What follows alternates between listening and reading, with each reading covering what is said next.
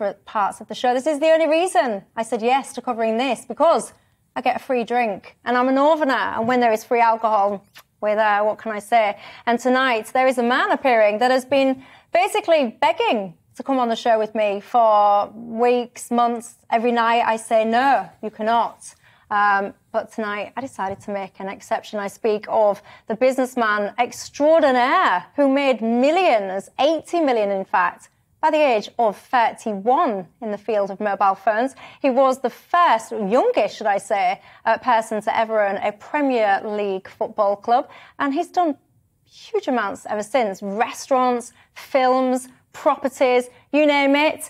His highlight of his life is living with me, isn't it? Simon Indeed. Jordan. Indeed. I've managed all the time, haven't I? You asked to come on this show, Jubes & Co. with me. Yeah, if asking to come on this show is equivalent to saying, not if you tied my tongue to the back of a bus and dragged me here, then I guess, yes, asking on the show is what I wanted to do. Simon Jordan, good evening to you. Just do a nice little cheers. Nice to see you. Simon's got a gin and tonic. Home from home. Yeah, the worst looking gin and tonic I've ever seen in my life. Apologies for that. No lemon. Tell me, no lemon. I mean, what's going on here? No lemon for Enough Simon of the one Jordan. sitting opposite me. Simon. Tell me. You know, you made, I've got it written here, 80 million pounds by the age of 31. How did you do that?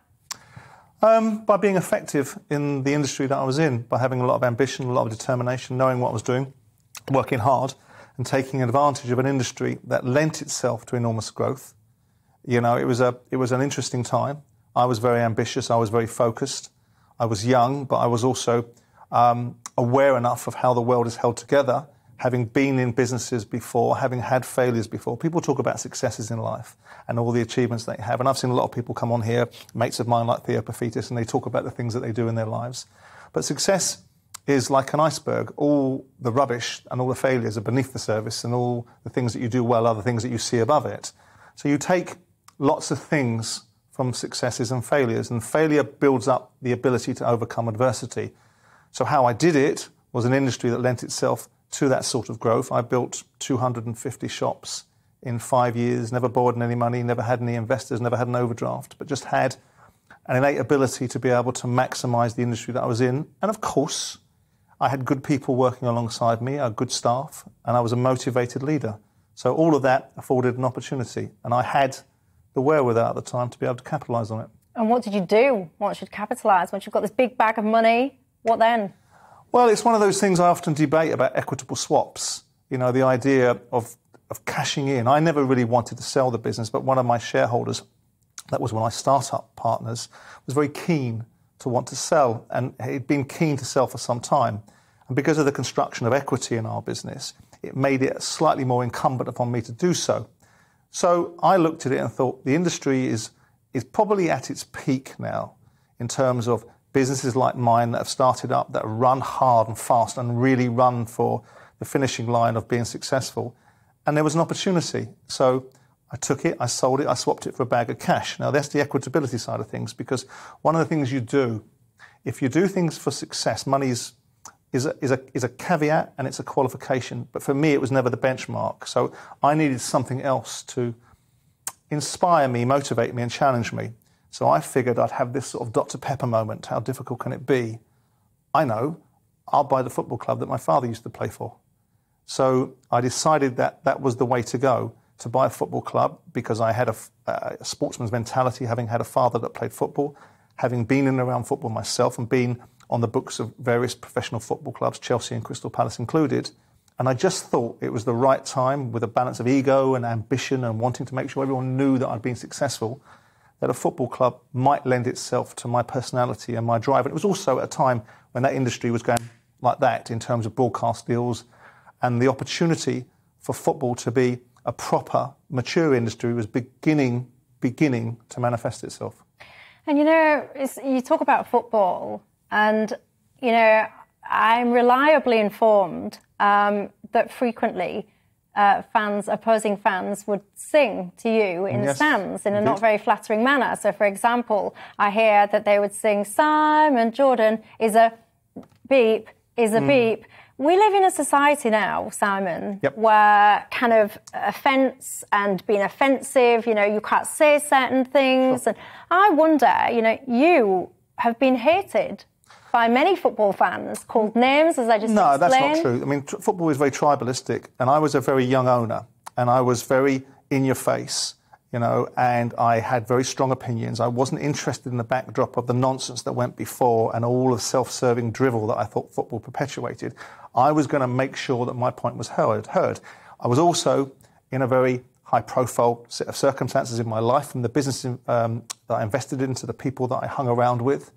And so it brought me to the fore. And when things happened, I didn't pull away. I didn't pull any punches. I wasn't political in my views. If Birmingham City wanted to nick my football manager, which they did, I was very strident about my attitude towards Birmingham, saying things like, why would he want to go there? What's the best thing about Birmingham? The road out. Why would he go to a club that's never been in the Premier League? What was the last thing that Birmingham have ever won? Nothing. So that's going to make you, with people, slightly unpopular with certain segments of their fan bases. But also, in the football fraternity, what people knew was I said what I meant, and I meant what I said, and I also had the courage of my convictions. That's why managers that mucked about with me got injunctions put against them. That's why managers that tried to tell lies... In quite spectacular ways, by the way. Yeah. Is it Ian Dowie? Yep. That was a writ. That was a writ. That was my sort of Lee Harvey Oswald moment for TV. You know, they talk about Lee Harvey Oswald being shot in America, never turning TV off after that because they would have missed something.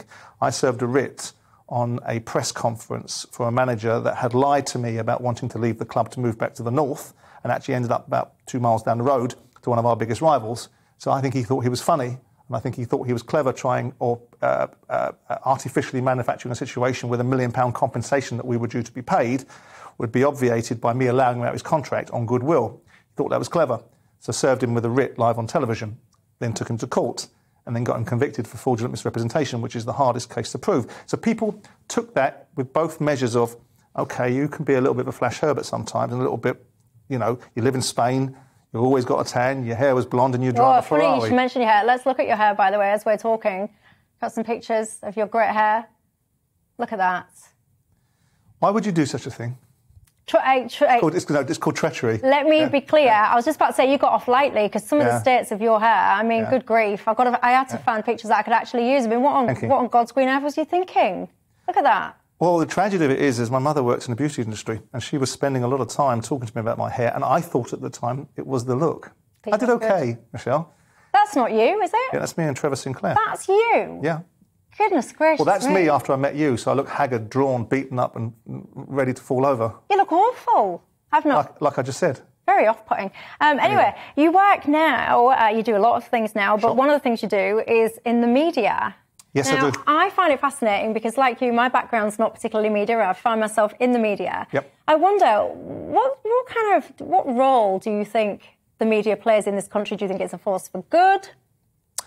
I have mixed emotions about it because I think mainstream media is in a very invidious position because social media drives the agenda and mainstream media comes in and colours the gaps in now. So it has to run along a certain parameter. Also, with the advent of 24-hour rolling news, which I think is one of the greatest evils because it's a content-driven business where it needs to keep on driving content and self-perpetuating, you need to have 15 different epidemiologists on to be able to contradict one another so the next news cycle can be fed during COVID. We need to have 15 different economic guys on to argue about the pros and cons of inflation so that media cycles can drive their content and then can drive their advertising revenues and fulfill their model. I do think, and it's an irony, that I sit inside the media, but I'm quite privileged because I can sit inside the media and within reason I can say what I want and get away with saying what I want within reason. Because there is an element of responsibility. You can't run around saying exactly what you please, not just because of Ofcom guidelines, but because you can't and you shouldn't. There should be some form of responsibility behind what you do and don't say. Really? So people shouldn't be able to say? Do you think people have got a right not to be offended? No. I think it depends what you take offence at. I mean, I do think one of the byproducts of our society is a lack of resilience, and I do think people should remember that when people call them names, then most of the time they're total strangers. As you have pointed out, I had 25,000 fans inside football stadiums that didn't like me calling me rude names. I'm in the mindset, and maybe it's generational, there's only one thing worse than people talking about you is people not talking about you. So I take that sort of mindset, and I don't really care about the opinions of total strangers. When it becomes the opinions of valued peers and you're overreaching and your grasp is being exceeded by your reach, then you should think about some of the things you say. But I do sit there. I sit here watching news channels. I watch your channel. I watch the Sky News of the world and other people and Sky Sports and want to put my foot through the television for some of What?